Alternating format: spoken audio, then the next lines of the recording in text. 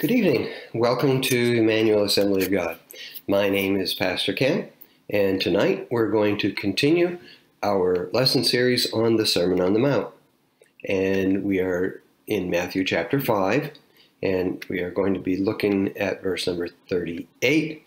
And if you want to open your Bible, the theme tonight will be Love Your Enemies. So get your Bible and get your notes. If you want to see the notes, you click on the notes in the lower left-hand corner, and a section will pop up. And get your, maybe a glass of water, your coffee. Let's get ready.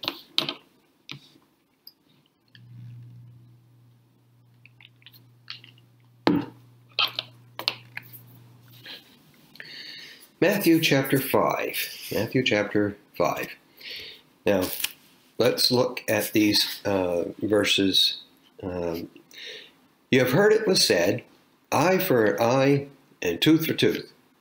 But I tell you, do not resist an evil person. If anyone slaps you on the right cheek, turn to them the other cheek also. And if anyone wants to sue you and take your shirt, hand over your coat as well. If anyone forces you to go 1 mile, go with him 2 miles.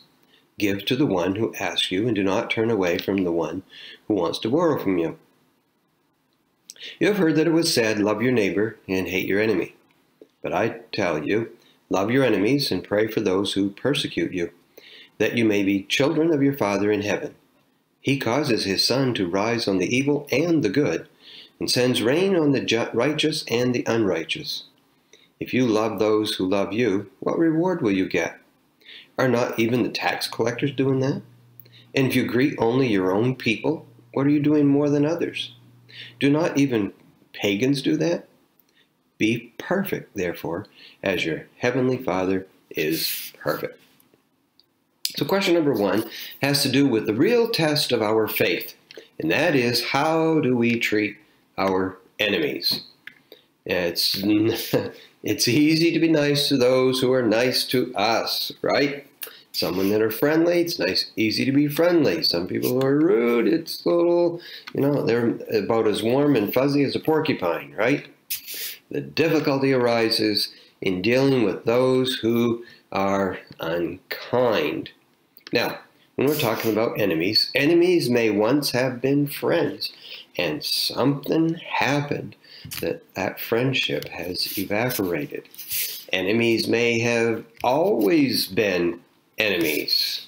So this lesson leaves the door open for friendship. It leaves the door open for reconciliation. And this is probably the big theme of our lesson this evening, is that we want to be reconciled to as many people as possible. Now, question number 2, Jesus quotes the Old Testament law, an eye for an eye, and that's in Exodus chapter 21. This was a guide to Old Testament judges on how to deal with issues. Now remember, in the Old Testament, there was no police protection. They couldn't pick up the telephone and dial 911 and say, help, I'm on such and such a street, send the police now. There was no one there. So the rule of the land was an eye for an eye and a tooth for a tooth. Now that put everyone on notice. With the same measure that you give, you will receive. And so if someone was going to break into your house and steal something, when they were caught, they would have to give that something back, plus the value of whatever they stole. So if they stole something worth $100, not only did they have to give you back the $100, they had to give you an additional $100. So it was an eye for an eye and a tooth for a tooth. And it also let people know that if you're going to be violent, if you're going to steal, if you're going to break in, that there was going to be probably a swift judgment. And so it sort of kept people at bay to do the right thing. Now, obviously, not everyone, but for the most part. It also set boundaries for revenge. In other words, in their day, if something happened and you put somebody's eye out, boy, this sounds harsh today, but if you put somebody's eye out back then, your eye was going to be put out. But it set boundaries. In other words, the revenge or the payment couldn't be excessive. And so it set limitations. And so Jesus is letting them know, you have heard what the Old Testament Judges Guide was. Now, question number 3, this was instructions to the court. But the Pharisees had applied it to personal relationships. They were extracting their own justice on each other. In other words, they were not taking the law to the courts and getting justice there. Immediately, they were, like a vigilante. We cannot take the law into our own hands. And it always creates a problem when we apply Scripture incorrectly. Now, we may think we know all the facts in a situation, and there may be extenuating circumstances that we have no knowledge of. And so that's one of the things that's important for the courts to sort all these things out. Maybe today when we hear things happen, maybe we do need to take a deep breath, because there may be something that we're not seeing, or maybe we don't know all of the facts. Now, Jesus gives, question number 4, Jesus gives 3 examples that were used as guides in his day. And the first thing we're going to look at is they were to turn the other cheek. Now, when Jesus said that they were to turn the other cheek, Jesus was not saying that we are to take abuse. He was not saying that it's okay for people to beat you up. He was not saying that that's okay that you should be okay with people hurting you. He was not saying it's okay for you to keep taking abuse. Jesus was talking counterculture in his day. So if we look at turning the other cheek, if you were struck on the cheek, and you struck on the right cheek, how are you going to get struck on the right cheek? Well, most people would have been right-handed, so if they hit you, they would have hit your left cheek. Okay, so in order to hit the right cheek, it would have to be a backhand, and that means, and to be struck in a backhanded way, that was not only violence, but it was an insult. And so Jesus was saying to them that violence is not the only way to handle the situation. Now, obviously, we'll talk a little bit more about that in a later question about violence. Jesus is never saying it's okay for you to be beat up, abused, whether it's physically, emotionally. Jesus is saying he said that's never okay, and that you should never have to put up with that. But he is saying that violence is not the only way to handle violence. Trading blows and trading insults, it just keeps it going. It just, that expression of stirring the pot. Now, turning the other cheek is really a brave move. It's not simply holding your cheek out. You hit me here, okay, hit me on the other one. No, holding your cheek out to be slapped, it's not simply that. It's saying, and maybe you physically do say this, okay? You will not abuse me. It is standing your ground. It's communicating, you will not belittle me. It is stating that you can't take my dignity. Now, it's really a call for strength, to look them in the eye. Anything else you want to say to me?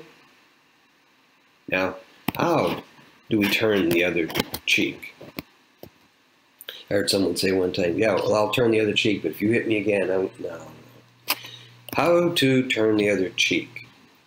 One of the ways to turn the other cheek is to simply not respond. Period. You can't play ping pong with a curtain. You hit the ball up against the curtain, and what happens? The ball just falls. Okay, don't respond. Another way to turn the other cheek is to name what is happening. It's okay to say, that was rude. Anything more where that came from? Is that all? And sometimes the other person may hurl other insults upon you. Just let it, anything else? Let it go. Come on, is that all? Another way to handle it is clarify the choice they are making. It's okay to say, is that really how you want to talk to me? Now, this is different than saying, don't talk to me that way. See, when we say, don't talk to me that way, when we've been insulted, what we are doing is we're keeping it going. And so when we say, don't talk to me that way, the other person can respond right back, and I'll talk to you any way that I want. But when you ask a question, they're not ready for that, and they have to think about what you said, and in the thinking about that, is that really how you want to talk to me? Making a question makes them think, and it also lets them know that you're not standing for it. And it's okay when you say that to have a little attitude in your voice. Is that the way you want to talk to me? Okay, you know, you're letting them know that you're not standing for their bullying. You can state your intention. In other words, you say, I am going to do that, whether you want me to do that or not. I am going to do that. And they may spout off. Yeah. Anything else? Yeah. Oh, okay. And again, I am going to do this, or I am not going to do that. Now, in this, let's just understand this. You don't need the other person to understand you. You don't need them to understand what they have done or how that it has hurt you. And I know we want people to understand what we are feeling, but you don't need that. You don't need their apology. Now, it would be nice if they did understand, and it would be nice if they did apologize. But you need to stand up for yourself. You need to turn the other cheek and take a stand. I'm not putting up with that anymore. Jesus said, I'm sending you out as sheep among the wolves. And he told us to be as shrewd as a serpent, but harmless as doves. So sometimes we have to take a stand like this. And he also said that they were to give their shirt as well as their coat when they were sued. In the Old Testament, you were not allowed to take a man's cloak or his coat, his outer garment. That was his covering, that was his protection, that was his warmth at night. It served as a tent, you know, it was his protection. And they were not allowed to take it. You know, if someone wanted to give it to you as a surety that, okay, I'm gonna lend me $2 and I'll pay you back tonight. Well, even if the person couldn't pay them back that night, they had to give the coat back. If they were taken to court, they could not take their coat. They could take the shirt, okay? They could take the shirt which was worn next to the skin. They could take that. They could sue for that. But they were not allowed to take the coat. And so Jesus was saying to them, change the way that you look at possessions. Your cloak, your coat is your, if that's all you have, that's a very important possession. He was also saying, you're suing me for my shirt, and I will gladly part with that which you have no legal claim to. It sets the other person a little bit back on their heels, that they don't understand that. And possessions are just stuff. It's just things. So we need to be careful that we're not too quick to sue for every little personal wrong. You ever hear people say, I'll sue? Jesus is saying, take a break. And then he said they were to go the extra mile. It was an insult to have your cheek slapped. And authority figures, the soldiers, Roman soldiers, could command those beneath them. They could take anybody on the street and they could say, hey, you, I want you to carry my backpack for me. And they could, they had to carry it. I know the scripture says a mile, but it was a prescribed distance. And so Jesus was saying that if someone asked you to carry it 1 mile, then carry it 2 miles.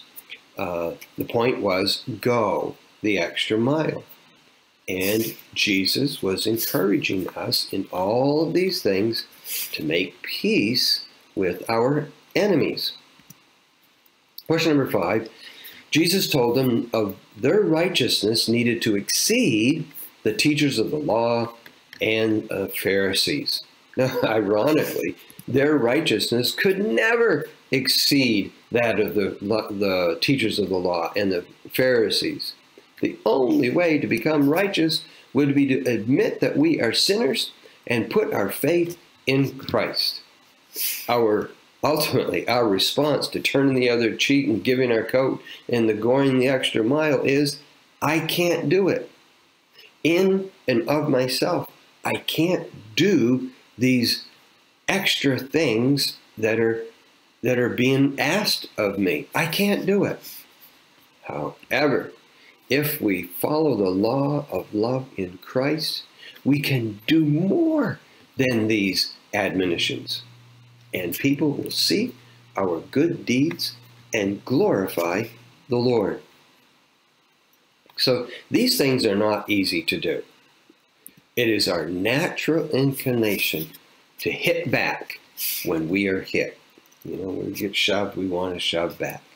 It's not as natural to try to get out of a debt we owe.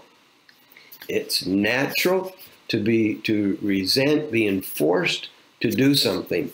And when Jesus said go the extra mile in his day, the Jews hated it. They loathed it. They were so upset that the Romans, by Roman law, they could do this. And they resented it so much. But Jesus is telling us if we want to win them to Christ, we must love people where they are, not where we want them to be. Remember, we've said, does it surprise us when sinners sin? No. Does it surprise us when they don't think like Christians? No. This means to be friendly, even when they are our enemy. Now, question number 7. Obviously, Jesus is not talking about violent events. He's not talking about how to run a country. He is addressing things that we have control over. We need to be kind and compassionate to those that we deal with. Now, he does not intend for you to be a doormat for abuse. It is a real problem, however, when we try to apply Scripture over something that it was never intended to cover. And so we need to let the light of Christ shine through us and help us to be strong and to do the right thing. Many of these things that Jesus is talking about here, it just, as we said, it just keeps the argument or keeps the situation going. And Jesus is saying, no, we don't want to keep it going. So how might we be kind to our enemies? We don't have to keep trading insults. We don't have to keep fighting. We may have compassion for what they are going through. We may learn about them. We may discover something. We may think how we would like to be treated. See, they were being taught it is okay to take the law into their own hands. And Jesus was saying, hold on, wait. That's not what the law of Christ, that's not what our Heavenly Father wants us to do. So think of the impact on people when they are shown kindness. They may have expected a severe rebuke. You may win them over to be your friend. It's easy to write people off. I'm sure you have heard people say, oh, they always, or they will never, okay? It's real easy to fall into a habit or take for granted or write people off. So that's easy. Reconciliation must begin somewhere. And Jesus was saying it begins with his disciples. And that begins with you and me today. Amen. Well, I'm glad that you stopped by tonight. Let's close our session in a word of prayer. Lord Jesus, we know that following you is not easy. And just like Jesus said, except your righteousness exceed that of the teachers of the law and the Pharisees, we won't be able to enter into heaven. And Lord, and in myself, I can't. My righteousness is just not there. And so, Lord, I need your strength. I need your help. And Lord, you said, call upon me, and I will hear and answer you. Lord, I pray today for those that are sick. Lord, you know the ones that need a touch in body, especially those that are battling this virus. I pray, Lord, you would be with them and strengthen them. Help them to feel better real soon, we pray. We ask, Lord, you would watch over each one of us. Continue to meet our needs day by day. We ask it in Jesus' name. Amen. God bless you. We hope to see you here on Saturday for Saturday School. God bless.